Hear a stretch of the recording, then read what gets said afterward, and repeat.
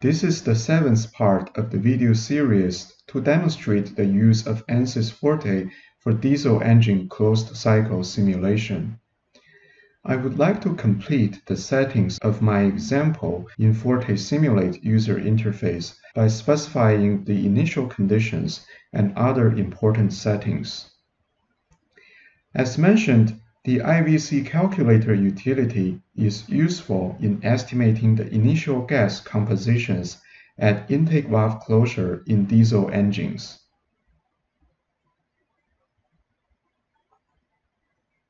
To use this utility, we specify the amount of the fuel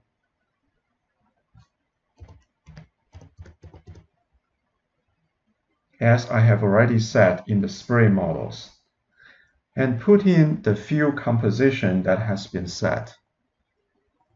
We can estimate the amount of air by setting the equivalence ratio phi as, for example, 0.6. And also we can put in an EGR mass fraction as, for example, 0.1.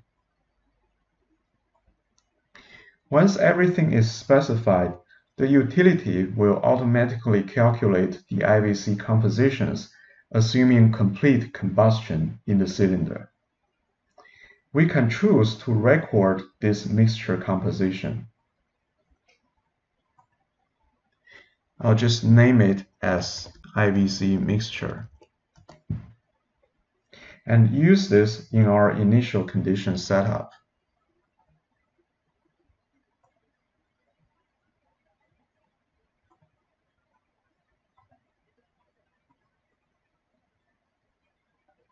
And for this example, I assume the IVC temperature as 362 Kelvin and the pressure as 1 bar. The initial flow velocity can be specified in absolute values as coordinate components or using a swirl flow correlation. In this case, I want engine swirl. The engine swirl flow correlation requires association of a moving wall boundary that has slider crank motion, because the swirl flow is scaled with the angular velocity of the crank rotation. So recall that I have already specified piston as a moving boundary. Here I select piston boundary condition for the engine swirl correlation. Then for simulation controls, since we are doing a closed engine cycle simulation, I want to set the initial crank angle as -165 degrees and the final simulation crank angle as 125 degrees after top dead center. The engine speed is set to be 1200 revolutions per minute, or RPM. And note that this is a 4-stroke engine. This basically has completed the whole setup process. You can always click the checkmark button and run a validation for the project and see if there's any error in the setup. If there's no error, you can go ahead and run the simulation. But before that, there are some helpful tools for sanity checks. In previous simulation, you can play an animation to see if the moving boundary has been set up correctly or not.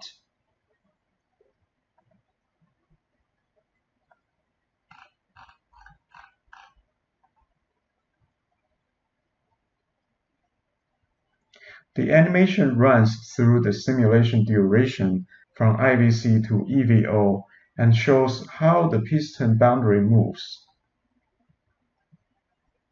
On the left-hand side, not only it shows the piston motion profile, but also significant events in the engine cycle, such as the fuel injection duration shown in the black shade.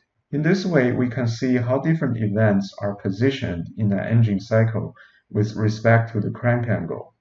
Another very useful tool to verify the setup is called Compression Ratio Calculator. This utility computes a compression ratio based on the mesh volumes at the piston bottom dead center and top dead center locations.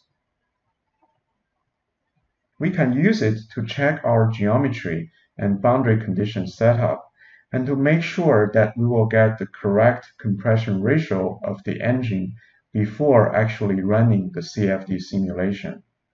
The computed compression ratio is 15.56 for this engine. After verifying the project setup, you can proceed to run simulation and start computing. To summarize, I have set initial conditions by estimating the gas compositions at intake valve closure, and set an engine swirl for the initial velocities. I have also set the starting and ending crank angles, the engine speed, in simulation controls. The boundary motion animation in previous simulation and the compression ratio utility are useful in validating the engine setup. This concludes the 7th part of the demonstration.